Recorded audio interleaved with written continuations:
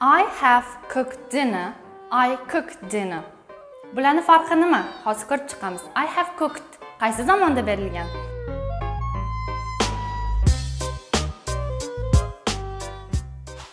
Salom hammaga. Sizlar bilan yana Mrs. Niso zamonlarni o'rganamiz.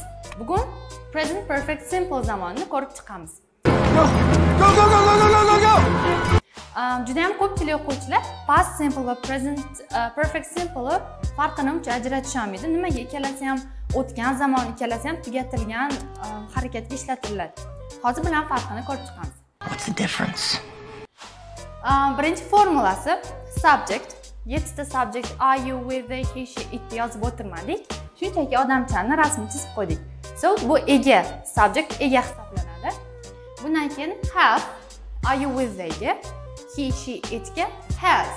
Ulardan keyin verbni 3-chi ustundagisi verb 3 ishlatamiz. Ya'ni do, did, done, go, went, gone, been. Bilasizlar? So let's see the example. We have invited 20 people to our party. We have we've deb qisqartirsak ham bo'ladi. Have ni. Well, okay. Endi buni past simple dan farqi nimada? Past simple dan farqi shuki, past simple da vaqt, ya'ni time juda ham muhim. Present perfect da vaqtga uncha e'tibor berilmaydi. Faqatgina o'sha harakat sodir bo'lgan yoki bo'lmagan, tugatilgan yoki tugatilmaganligiga signal beriladi, urg'u beriladi. Past simple da masalan in 2002 ni ko'rdinglarmi? Bo'ldi. Bu past simple bo'ladi, aniq. Present perfect signal so'zlarni ham hozir berib o'tamiz. Oldin inkor formasini ko'raylik. Subject, have, has, not, juda ham oson. Va verb 3. Mana bu gapimizni negative formasini kommentariyada yozib qoldiringlar. Question formalaricha WH question boshida agar kerak bo'lsa bizga qayer yoki nima savollarni bermoqchi bo'lsak, aynan informatsiya bizga qiziq bo'lgan bo'lsa, shular bilan beramiz. Agar deb savol bermoqchi bo'lsak, qilganmisan, hech borib ko'rganmisan, li bo'lsa, faqat mana bu yerdan boshlaymiz. Have, has, subject, ever bizga savoldagi signal word, ya'ni signalning so'z deyiladi. Ever tarjimasi hech, ya'ni когда-либо bo'ladi ruschasiga.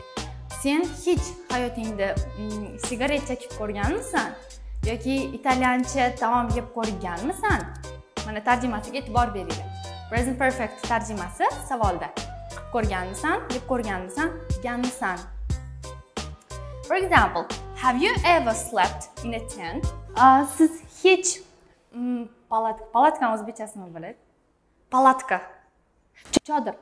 Sen hech chodirda uxlab ko'rganmisan? Have you ever slept in a tent? Javob berayotganda yes I have or no I haven't. Ha, uxlab ko'rganman, yo'q uxlab ko'rmaganman. Yoki savolda yet ni ham ishlatish mumkin. Kimdandir qaysidir ishni qilib bo'lgan yoki bo'lmaganligi haqida so'rasak, misol uchun have you finished reading the book? Have you finished? Yet. Have you finished reading the book yet? Kitobni o'qishni tugatib bo'ldingmi yoki yo'qmi? Hali deb tarjima qilsak bo'ladi, lekin savol berayotganda aynan hali demaymiz. Kitob o'qish tugatdingmi yo'qmi? Tugatilgan yo'liga qiziqayotganimizda savollar oxirida yet bilan bersak bo'ladi. Yoki yana past simple dan bitta farqi, qaysidir harakat уже tugab bo'lganligini aytayotganimizda, masalan, уже so'zi already, ingliz tilida already. I have already studied here for 6 years. Men bu yerda уже 6 yildan beri o'qiyman bo'ladi. Qoidalari experience, ya'ni tajribaga ishlatamiz. Present perfect simple experience, tajriba.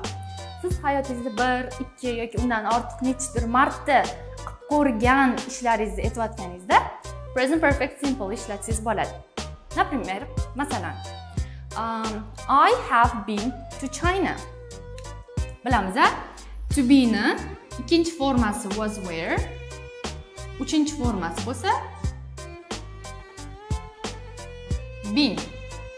Bo'lib kelganman Xitoyda, borib qaytib kelgan. I have been to China desak, shu narsani qilib ko'rgansiz. Or I have tried Korean food. It's really delicious. Men koreyscha ovqatni tatib ko'rganman. U juda ham shirin. Something happened recently. Yaqindagina bo'lgan narsa uchun ishlatishingiz mumkin. Or bunga example qanaqa qilib aytsak bo'ladi?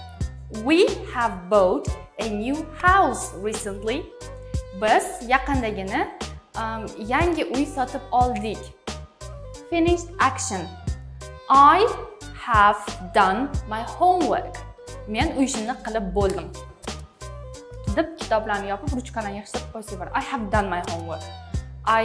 Buni I did my homework dan farqi uy ishimni qildim. Aynan tugatganingizga urg'u berayotganingizda present perfect simple ishlatar ekansiz. Masalan, 2 yil oldin qayergadir borganingizda aytganingizda I went to Tajikistan 2 years ago. Aynan 2 years ago bo'lganligi uchun I went ni, ya'ni past simple ni tanlaymiz bu yerda biz.